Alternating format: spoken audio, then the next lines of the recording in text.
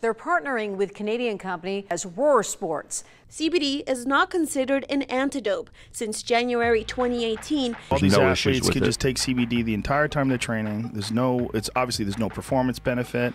There's no psychoactive effect. It just reduces inflammation, and it does it in a natural way.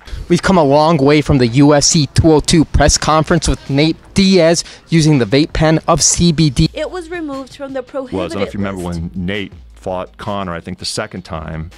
He goes to the press conference after and takes out a vape pen. You remember that? Mm-hmm. And someone asked him what he was doing, and he said it was CBD. What exactly are you, just for the record, smoking?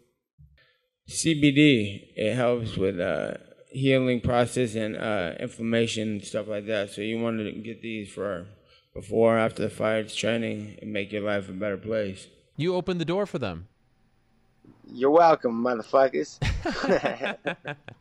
So I go over to Nick and Nate. I say, hey, Nate, man, hey, we changed that rule, you know, the whole CBD thing. And actually, we kind of refer to it as the Nate Diaz rule. And now it's in football and basketball, and it's legal, and everybody's the UFC's paid out, and all the fighters got their own individual sports, even once you don't smoke no weed. So everybody's in the cannabis movement now because of your boy. You're doing something right when Nate Diaz is like excited about changing the USADA rule. I appreciate the love from the UFC for showing who started this gangster shit.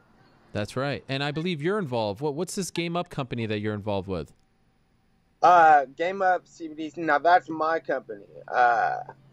That's CBD, all CBD, no psychoactives, and we're doing that now.